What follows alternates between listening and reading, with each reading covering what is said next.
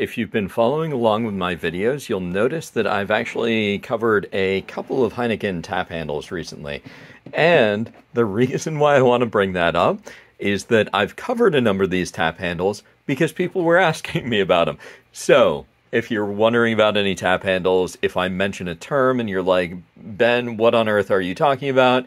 Or if I mention a market or anything like that, just let me know, shoot me out a comment, be like, hey, what is this thing you're talking about? If it's something where you don't want to leave a public comment, feel free to just DM me, shoot me out a message on TikTok, YouTube, LinkedIn, wherever you're seeing my stuff. So if you want to know something, just ask. This particular tap handle is a Heineken tap handle. One of the reasons why I wanted to call it out is that I believe that there's another tap handle that's similar-ish to it, and that's actually made out of wood, but this one is ceramic. One of the reasons why I bring that up is that I do the custom umbrellas using beer tap handles. Any of the ceramic ones I don't recommend as using as an umbrella handle because they're going to be more fragile, more likely to break. So I normally recommend going for a wooden handle or lucite handle or something like that instead. That said, this is still a wonderful tap handle, and I do like a few of the elements of the design. Like I mentioned, it's a ceramic tap handle.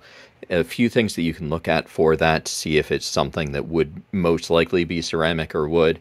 One is just the design, so if it's curving. But the other thing as well is normally you'll see a little bit of an edge here down on the bottom. So you see that? That's something that you're more likely to see on a ceramic design than you are to see on a wood design. For a wood design, this is normally going to be straight and level. But with this one, this does curve out. I kind of really like that design. It has the iconic Heineken star up at the top.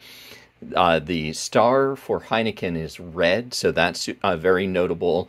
And then for Newcastle, I believe that they use the blue star. So just for branding people, worth noting that you do also have the star and Heineken on the other side there. And then you've got this ferrule down here. You'll notice that there isn't any sort of sticker or anything like that. If you do have a sticker indicator or something like that, I like to call it out because sometimes you'll be able to tell the producer of the tap handle by that. But wonderful Heineken tap handle there.